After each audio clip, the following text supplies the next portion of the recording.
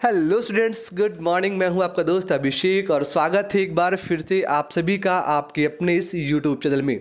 दोस्तों, आज की वीडियो में हम बात करेंगे भारत के one of the best cheapest medical college AIIMS. जी हां, all India institute of medical sciences, जहां से MBBS करना हर एक बच्चे का सपना होता है। कहते हैं एम्स है तो ड्रीम्स है। जी हाँ, हर एक बच्चा जो छोटा होता है डॉक्टर बनना चाहता है तो वो चाहता है कि वो MBBS करे तो सिर्फ और सिर्फ एम्स से करे, क्योंकि इसके लाखों फायदे हैं। मैं आपको कुछ को एक्सप्लेन करूंगा आज की वीडियो में। आपको बताऊंगा कि अगर आपको एम्स से MBBS करना है तो आपके पास क्या फीचर्स होने चाहिए।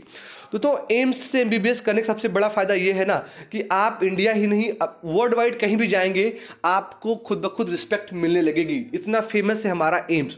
तो बेहतरीन क्लासरूम्स, बेहतरीन जो है प्रोफेसर्स की फैकल्टी और हमारे साथ के ऐसे बच्चे जो कि सभी टॉप रैंक होंगे, तो क्यों ना हम बेहतर पढ़ाई कर पाएंगे। जी हाँ, कहते हैं ना कि जैसे आपकी संगत होती है आप ऐसे बन जाते हैं।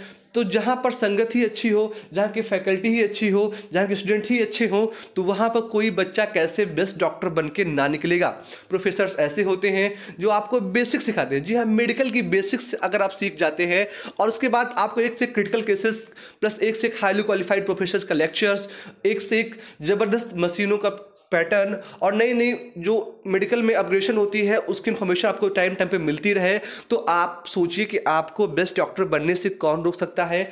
और अब जो भी आपका सपना है, ड्रीम में है कि मनी, पैसा, फ्रेम, वो आपको क्यों नहीं मिलेगा। दोस्तों, आइए बात कर लेते हैं एम्स के कुछ ब्रांचेस के बारे में।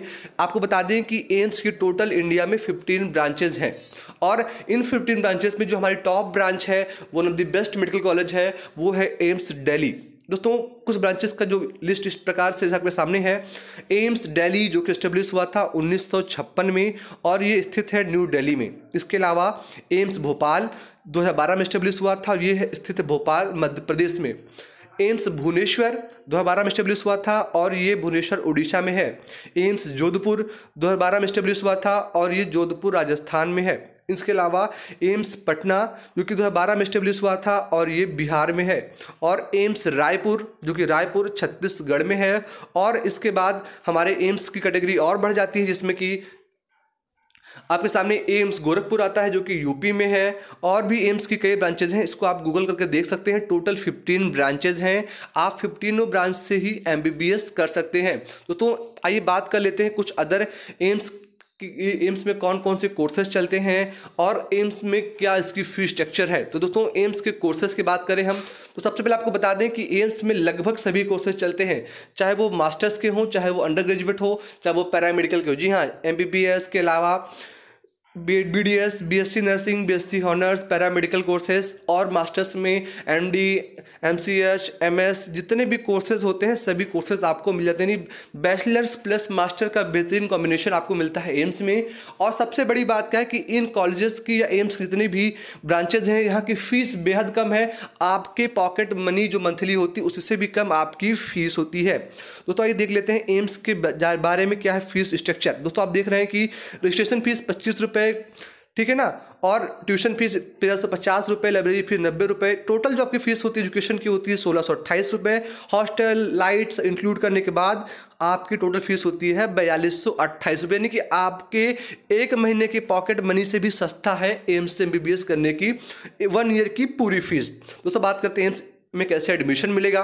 तो दोस्तों, अगर आपको चाहिए एम्स के थ्रू अंडर ग्रेजुएट में MBBS जैसे कोर्सेज को करना, तो अगर आपको MBBS करना है या फिर आपको मास्टर्स करना है तो उसके लिए आपको NEET UG plus NEET PG exam देना होता है। अंडर ग्रेजुएट के लिए यानी MBBS के लिए UG एग्जाम और post graduate MS MD MCH के लिए NEET PG एग्जाम। और अगर आप चाहते हैं नर्सिंग एग्जाम देना या नर्सिंग कोर्स करना या पैरामेडिकल कोर्स करना तो इसके लिए एम्स अपना सेपरेट एग्जाम कराता है। तो ऐसे बच्चे जो नर्सिंग या पैरामेडिकल करना चाहते हैं तो वो एम्स की साइट पे जाके एम्स एग्जाम कराता है, उसमें पार्टिसिपेट करते हैं, फिर उनकी अच्छी रैंक ही उनको एम्स में एडमिशन दिलवाती है।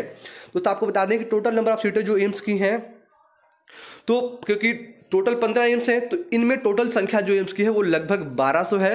जबकि बात करें दिल्ली दोस्तों, तो दिल्ली एम्स में पहले 107 सीटें थीं और अब ये इंक्रीज होके 132 सीटें हो गई। जी हाँ दोस्तों, ये बड़ी अपडेट भी है, गुड न्यूज़ भी है कि एम्स की सीटें बढ़ चुकी हैं।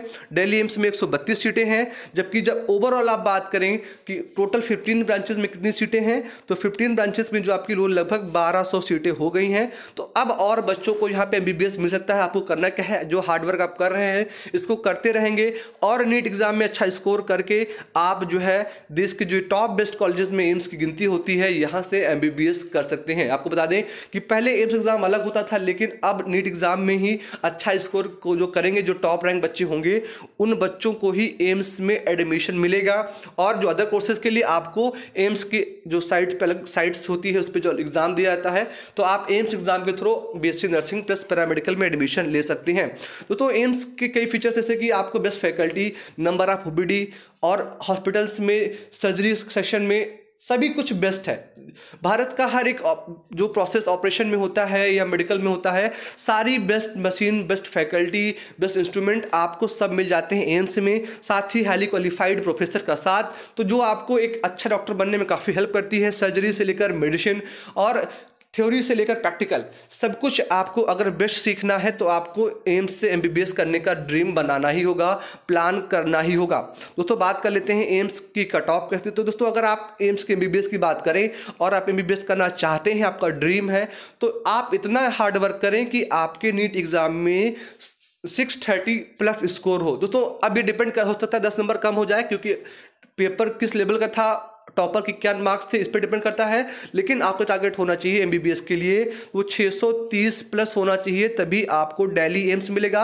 अदर एम्स के लिए 10-5 नंबर कम में भी आपको एम्स मिल सकता है। दोस्तों आपसे भी रिक्वेस्ट है, अगर आप चाहते हैं देश के बेस्ट एमबीबीएस कॉलेज से एमबीबीएस करना, आप चाहते हैं बेस्ट फैकल्टी के साथ में पढ़ाई करना, चाहते हैं बेस्ट सर्जन के साथ में सर्जरी करना, तो हार्डवर्क करते रहिए, मुस्कुराते रहिए और इतना पढ़ लीजिए कि आपके नंबर 650 आए, आपको दिल्ली एम्स मिले और आप कम फीस में एमबीबीएस करके अपने तथा अपने माँ बाप के सपनों को पूरा करें। दोस्तों आज इतना ही। आपसे दोस्तों का बहुत बहुत धन्यवाद। प्लीज़ कमेंट करें कि आपको वीडियो कैसी लगी और आप किस कॉलेज के बारे में इन्फॉर्मेशन चाहते हैं, हम आपको वीडियो प्रोवाइड कराएं।